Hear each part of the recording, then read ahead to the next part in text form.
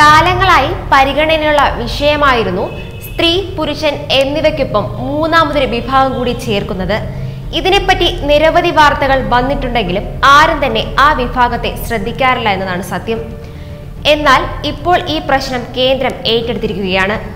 Civil സർവീസിലും മറ്റ് കേന്ദ്ര സർക്കാർ തസ്തികകളിലെയും റിക്രൂട്ട്മെന്റ് അപേക്ഷകളിലും ലിംഗഭേദം രേഖപ്പെടുത്തുന്ന സ്ത്രീ പുരുഷൻ എന്നിവയ്ക്കൊപ്പം ട്രാൻസ്ജെൻഡർ വിഭാഗം കൂടി ചേർക്കണമെന്നാണ് കേന്ദ്രത്തിന്റെ നിർദ്ദേശം. ഫെബ്രുവരി 5 പുറത്തിറക്കിയ സിവിൽ സർവീസ് വിജ്ഞാപന പ്രകാരം ലിംഗം രേഖപ്പെടുത്തേണ്ട കോളത്തിൽ ട്രാൻസ്ജെൻഡർ വിഭാഗത്തെയും ഉൾപ്പെടുത്തിയിരുന്നു. ഇതേ മാതൃക പിന്തുടരാനാണ് എല്ലാ വകുപ്പുകളോടും ഇപ്പോൾ ഉത്തരവിട്ടിരിക്കുന്നത്. തൊഴിൽ, പ്രമോഷൻ, റിക്രൂട്ട്മെന്റ് എന്നീ കാര്യങ്ങൾ ട്രാൻസ്ജെൻഡർ വിഭാഗത്തോട് യാതൊരു വേർതിരിവും പാടില്ലെന്നും അവർക്കായി നാഷണൽ കൗൺസിൽ രൂപീകരിക്കണമെന്നും 2019 ആക്ടിൽ പറയുന്നു. സ്വയം തിരിച്ചറിഞ്ഞ് ലിംഗസമത്വത്തിലൂടെ മുന്നോട്ട് ജീവിക്കാൻ അവകാശം അവർക്കുണ്ടെന്നും ആക്ടിൽ വ്യക്തമാക്കുന്നു. എന്നാൽ ജനിച്ചപ്പോഴുള്ള വ്യക്തിത്വവുമായി വളരുക, വളർച്ചയുടെ ഒരു ഘട്ടത്തിൽ ആ വ്യക്തിത്വവുമായി യോജിക്കാനാകാതെ വരിക എന്നിവയാണ് ഒരു ട്രാൻസ്ജെൻഡേഴ്സിന് പൊതുവെ കൊടുക്കുന്ന നിർവചനം. പക്ഷേ ട്രാൻസ്ജെൻഡറായ ഒരു വ്യക്തി കടന്നുപോകുന്ന ശാരീരികവും വൈകാരികവുമായ മാറ്റങ്ങളും സംഘർഷങ്ങളും ഈ നിർവചനം ഉൾക്കൊള്ളുന്നില്ല. അഥവാ ഏറ്റവും പൂർണ്ണമെന്ന് കരുതാവുന്ന നിർവചനത്തിന് അപ്പുറമാണ് ട്രാൻസ്ജെൻഡറുകളുടെ വൈകാരിക സംഘർഷങ്ങൾ. ട്രാൻസ്ജെൻഡർ എന്ന ഇംഗ്ലീഷ് പദത്തിന് ഒരു മലയാള വാക്കില്ല. സംസ്കൃതത്തിൽ ഭിന്നലിംഗത്വം എന്നാണ് പൊതുവെ നമ്മൾ ഉപയോഗിച്ചു വന്നിരുന്നത്. എന്നാൽ ഇത് പൂർണ്ണ അർത്ഥത്തിൽ ശരിയല്ല. ഭിന്നം എന്നതിന് എതിർ എന്നും വ്യത്യസ്തം എന്നും അർത്ഥമുണ്ട്. മലയാളത്തിൽ ഈ രണ്ട് രീതിയിലും ഈ വാക്ക് ഉപയോഗിച്ചിട്ടുണ്ട്. അതായത് എതിർ ലിംഗത്തോട് താല്പര്യമുള്ളവർ എന്ന അർത്ഥത്തിലും സാധാരണയിൽ നിന്നും വ്യത്യസ്തമായ ലൈംഗിക താല്പര്യമുള്ളവർ എന്നർത്ഥത്തിലും ഈ പദം ഉപയോഗിച്ചിട്ടുണ്ട്. ഇവരുടെ ബഹുസ്വരതയെ ഉൾക്കൊള്ളുന്നതിനും ട്രാൻസ്ജെൻഡർ എന്ന പദം തന്നെ മലയാളത്തിൽ ഉപയോഗിക്കുന്നതാണ് നല്ലത്. നമുക്കിടയിൽ പുതുതായി വന്ന് ചേർന്നവരല്ല ട്രാൻസ്ജെൻഡർ മനുഷ്യർ. മനുഷ്യനുണ്ടായ കാലം മുതൽ ട്രാൻസ്ജെൻഡർ മനുഷ്യന്മാരുമുണ്ട്. സ്ത്രീ സ്ത്രീയായിരിക്കുന്നത് പോലെ പുരുഷൻ പുരുഷനായിരിക്കുന്നത് പോലെ വളരെ സ്വാഭാവികമാണ് ട്രാൻസ്ജെൻഡറുകളായിരിക്കുന്നത്. കേരളത്തിൽ ട്രാൻസ്ജെൻഡറുകൾക്ക് ഒരു സാംസ്കാരിക ഇടമില്ല. കേരളത്തിൽ ഹിജണ്ടകളുമില്ല.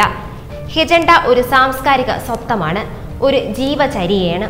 ഇന്ത്യയിൽ മറ്റു പല സംസ്ഥാനങ്ങളിൽ അറുവാണി, തിരുനഗൈ, കിന്നർ, ഗന്ധർവർ, യോഗപ്പ, ശിവശക്തി തുടങ്ങിയ പല ജെൻഡർ വിഭാഗങ്ങളുണ്ട്. കേരളത്തിലെ ആകെയുള്ള കൊല്ലം ജില്ലയിലെ കൊറ്റംകുളങ്ങര ക്ഷേത്രത്തിലെ വിളക്കെടുപ്പാണ്. ഈ ദേവീക്ഷേത്രത്തിൽ പുരുഷന്മാർ പെൺവേഷം കെട്ടി വിളക്കെടുക്കുന്ന ചടങ്ങുണ്ട്. പണ്ട് മുതൽ കുഞ്ഞുങ്ങൾക്ക് അസുഖം വരുമ്പോൾ അമ്മമാർ ഇവരെ കൊണ്ട് പെൺവേഷം കെട്ടിച്ച് ദേവിക്ക് വിളക്കെടുപ്പിക്കാം എന്ന നേർച്ച നേരുന്നത് പ്രാദേശികമായി നിലനിൽക്കുന്നു. ഇതിനെ ഒരാളുടെ ജെൻഡർ ഐഡന്റിറ്റിയുമായി യാതൊരു ബന്ധവുമില്ല. നമ്മുടെ ധാരണ നാട്ടിൻ പുറങ്ങളിലെല്ലാം നന്മകളാൽ സമൃദ്ധമാണെന്നാണ്. ഇതൊരു തെറ്റിദ്ധാരണയാണ്. വ്യത്യസ്തങ്ങളെ ഉൾക്കൊള്ളാൻ നമ്മുടെ നാട്ടിൻ പുറങ്ങൾക്ക് ആവില്ല. അതിന് വലിയ പട്ടണങ്ങൾ തന്നെ വേണം. അതുകൊണ്ട് തന്നെ ഈ മനുഷ്യർ പണ്ട് മുതലേ കേരളത്തിൽ നിന്ന് ചെന്നൈ, ബാംഗ്ലൂർ, മുംബൈ, ഹൈദരാബാദ് തുടങ്ങിയ വലിയ പട്ടണങ്ങളിലേക്ക് പലായനം ചെയ്യുകയാണ് പതിവ്. സ്വന്തം നാട്ടിൽ അഭിമാനത്തോടെ ജീവിക്കാനാവുക എന്നത് ഇപ്പോഴും ഒരു വിദൂര സ്വപ്നം മാത്രമാണ്. അതിനുള്ള സാമൂഹ്യാവസ്ഥ അവർക്ക് ഉണ്ടാക്കി കൊടുക്കാൻ കഴിഞ്ഞിട്ടില്ല എന്നതാണ് സത്യം. കളിയാക്കലും ശാരീരിക മാനസിക ഉപദ്രവവും മാനസികവും ലൈംഗികവുമായ പീഡനവും മൂലം വിദ്യാഭ്യാസം പൂർത്തിയാക്കാനാവാത്ത അവസ്ഥയാണ് കേരളത്തിലുള്ളത്. ഈ കുട്ടികൾക്കിടയിൽ കൊഴിഞ്ഞുപോക്ക് കേരളത്തിൽ 24%. അതായത് 9ാം ക്ലാസ് എത്തുന്നതിന് മുൻപ് 4-ൽ 1 കൊഴിഞ്ഞു പോകുന്നു. വിദ്യാഭ്യാസം പൂർത്തിയാക്കാനാവാത്ത ഇവർക്ക് എന്ത് തൊഴിലാണ് ലഭിക്കുന്നത്? ഇവർക്ക് എന്ത് ജോലി ചെയ്ത് ജീവിക്കും? ഇവർക്ക് എന്ത് വരുമാനമാണുള്ളത്? ഈ അവമതിയും വിവേചനവും അനുഭവിച്ച് എങ്ങനെയാണ് അവർ ഈ സമൂഹത്തിൽ ജീവിക്കുന്നത്? അതുകൊണ്ട് ഈ വിഭാഗത്തിൽപ്പെട്ട ആളുകൾ അന്യ സംസ്ഥാനങ്ങളിലേക്ക് കുടിയേറുന്നത്. അവിടെ അവർ എന്ത് തൊഴിലും ചെയ്യുന്നു. കുറേയധികം ആളുകൾ ഹിജണ്ടകളായി മാറുന്നു. ഹിജണ്ടകളായി മാറുമ്പോൾ അവർക്ക് ചെയ്യാവുന്ന തൊഴിൽ ഭിക്ഷാടനവും ലൈംഗിക തൊഴിലും നൃത്തവും മാത്രമാണ്.